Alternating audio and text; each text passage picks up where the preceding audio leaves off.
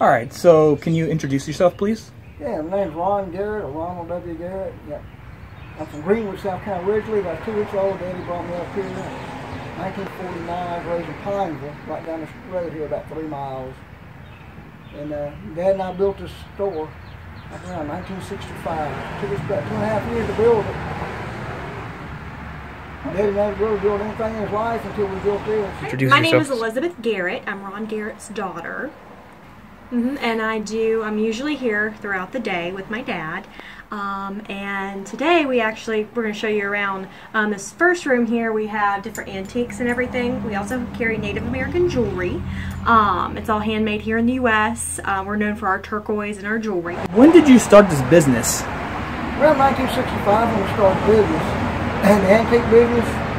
Then I became went to college 2 years and became a seaman. Went in the Navy out of York, Reading, Gettysburg, Pennsylvania, all through the southeast and western New York states, Watertown, bought thousands of antiques, and I became an antique auctioneer. I was an auctioneer for about 22 years. Then I started traveling Indian reservations in the silver business, Indian business, and that's what I really like. Native American business. My dad's side was Sand Mountain, Alabama, Cherokee. Mom people Germans. Basically 40% Cherokee, 50% German, 7% French. That's what my makeup is. What makes us kind of unique also, we got 83 different Indian tribes come to the store.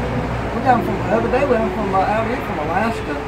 They might come in from Canada, California, Oklahoma, Maine, New Mexico, Arizona, Florida.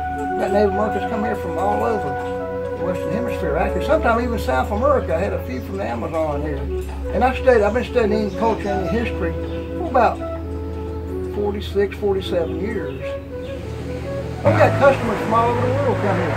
And my birthday was May 5th. Oh. Last week. Oh. Congratulations from some of our customers far away as Australia. Oh, happy birthday. Massachusetts. We got people from it might be France. We have people from everywhere because we've been in business so long, and if they buy something, usually I can tell them a little bit of the history behind where they purchase. And sometimes if it's Native American, I tell them what tribe it makes it. That's what makes us unique. Like I said, knowledge. Of what we sell, we usually have a history behind it. We can tell